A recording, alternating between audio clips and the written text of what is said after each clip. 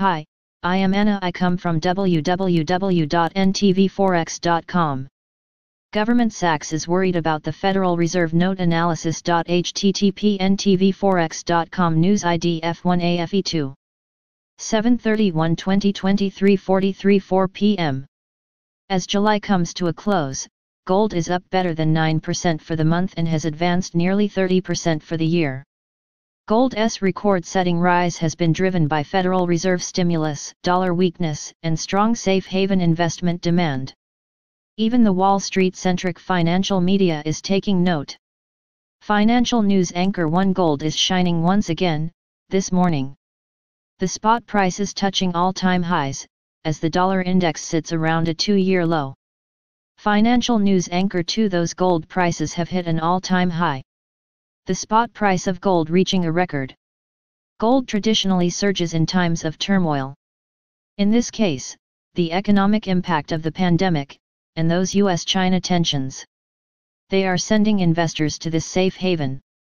But the Federal Reserve's monetary easing measures, they also have a part to play in the price of gold. The Federal Reserve on Wednesday left its benchmark interest rate unchanged near zero. But rates are actually going down in real terms as inflation threatens to come roaring back. That's a hugely bullish factor for precious metals. On the other hand, deflationary pressures could quickly return if the Fed lets up on the monetary gas. The GDP report on Thursday showed the nation's gross domestic product contracted in the second quarter at an unprecedented annual rate of 32.9%. The collapse in economic output was offset by a surge in fiscal stimulus that caused personal incomes to actually grow overall. Additional stimulus checks from Uncle Sam are likely coming soon. At least another $1 trillion will be added to the budget deficit, which is already the largest in history. But during a pandemic and in an election year, deficits don't matter, at least not to members of Congress.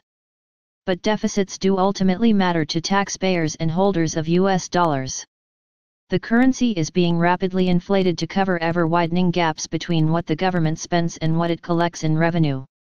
Goldman Sachs analysts this week wrote that combined with a record level of debt accumulation by the US government, real concerns around the longevity of the US dollar as a reserve currency have started to emerge. That's right.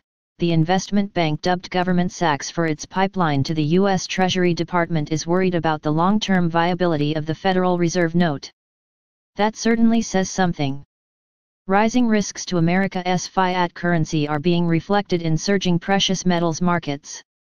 Silver spiked up to as high as $26 an ounce in wild intraday trading Tuesday before backing off. We had been eyeing the $26 level as a potential intermediate-term upside target and resistance level. Meanwhile, the other white metals are diverging to the downside. Concerns about automotive demand amid gloomy GDP numbers may be weighing on the platinum group metals. Fears of weakness in industrial demand more broadly could deliver a hit to the silver market as well, perhaps forcing a retest of the big breakout at the $20 level. But the poor man's gold has been boosted in recent weeks by investors in both exchange-traded products and physical bullion. Bullion buying from newcomers has been furious. As a consequence, the price action in the market for silver coins, bars, and rounds has been extreme to say the least. Premiums on popular products, especially silver eagles, have surged as demand overwhelms supply. Another issue is that the U.S. Mint is now chronically failing to meet its own minting obligations.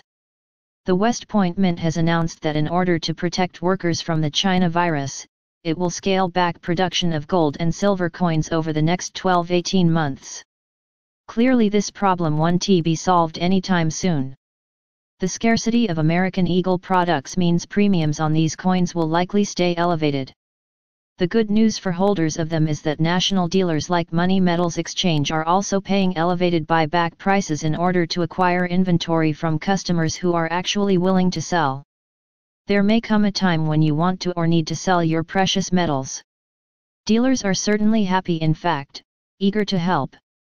But given the unprecedented and growing risks right now to the US dollar and frankly most other fiat currencies, we also urge everybody to retain at least some emergency stash of sound money regardless of market conditions. Subscribe our channel to receive the news as soon as possible. Thank you for watching. If you want to read real-time news, text messages to MT5 Expert Advisors page at https://m.me/mt5.expert.advisors.